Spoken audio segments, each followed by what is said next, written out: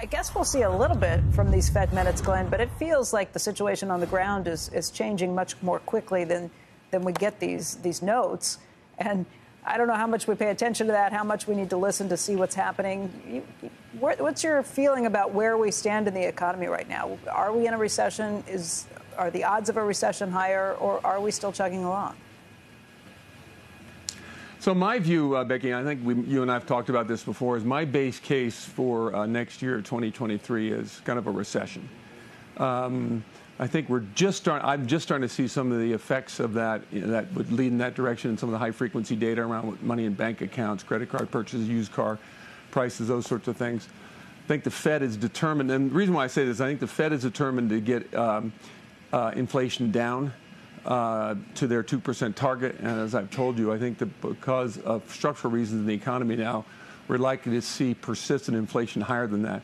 So I think we're going to see relative higher interest rates for a longer period of time.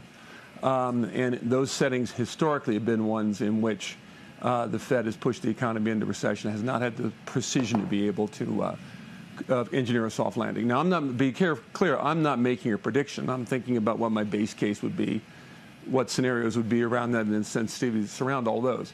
But that's kind of, I'm operating on an assumption that we're moving toward a recession in 2023. Recessions aren't all created equally. Is your base case for a recession that is a very painful one, or one that we kind of skim through, not that it matters if you lose your job, if you lose your house, if you lose something else along the way, but how deep do you anticipate this recession will be?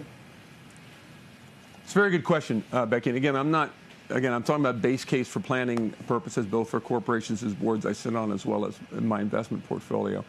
But it's very clearly not a balance sheet recession. We don't have the big kind of debts that are hung over from a period of excess borrowing households and corporations that run through the banking system and create long-term problems that have to be worked out. Clearly not one of those.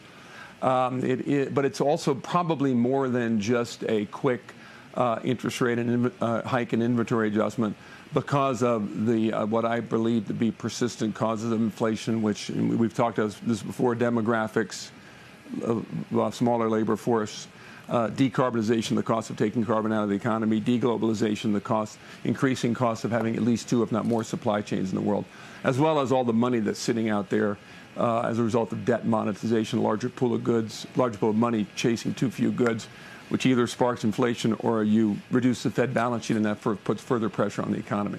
So I think this longer-term inflationary impact will lead to longer-term higher interest rates. I fear. That means you're probably not in, because of the health of the financial sector, you're probably not in for a deep recession, but you might be in for something that lasts longer. I'm glad you bring up the idea that you're thinking about this from your perspective. On the one hand, as a board member, you're on the board of AT&T and other companies, too. What do you advise those companies? If you think the base case is a recession, is that a time to rein in CapEx spending? Is it a time to spend more? What happens? Because I think that's the self-fulfilling part of this prophecy, is what companies do to determine what happens next, how deep of a recession this is, or if we actually go into one. So, well, that's how, in essence, Fed policy is supposed to work. They're supposed to tell us what they're going to do, and we're supposed to react to that. And that's supposed to cool off the economy. That's the policy goal that they have, very clearly. And, the old Wall Street aphorism about not fighting the Fed is very much at work here now on the downside, where for the last decade it's been on the upside, right? And so I think corporations should be prepared for diminished consumer spending, and for continued pressure on the cost of capital in the form of their stock prices. And they have to look at their individual businesses to see what that means in terms of whether they have to think about cost or capital spending decisions or preparations that they need to have in mind.